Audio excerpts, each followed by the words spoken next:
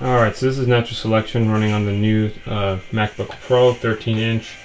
I wasn't able to get this running on the Air. It was still way too laggy and definitely didn't work on the MacBook. 30 FPS, not bad.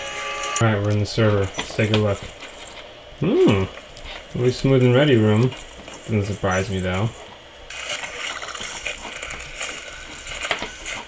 Wow. I think this game's officially playable on the MacBooks. Because when I played on the Air, it ran so laggy. I was getting like 15 to 20 frames max. Alright, and here we are in the ReadyRoom. So as you can see, there's quite a lot of people here, and we're getting about 25 frames per second. This is, I think, is like what? Like 16 people or 12 people, however many. While we're actually in the game, your frame rates are going to fluctuate between 30 to 25. And sometimes they'll be 35, sometimes they'll be 40. But I think on average, you're getting about 30 FPS. You see how I'm in the hive right now, shooting at everything? A good solid 30. Sometimes drops down to 25, 28. This is going to make the game very difficult. Like, did you see it drop to 20 just now? That was awful.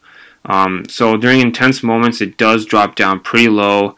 I'm really not happy about that, but if you are going to be gaming on a Mac, you should definitely get the MacBook Pro versus the Air or just the 12-inch MacBook, because the Air and the 12-inch MacBook, they cannot handle this game at all. So this has the Iris 6100, which is a lot better, and I highly recommend playing on this one.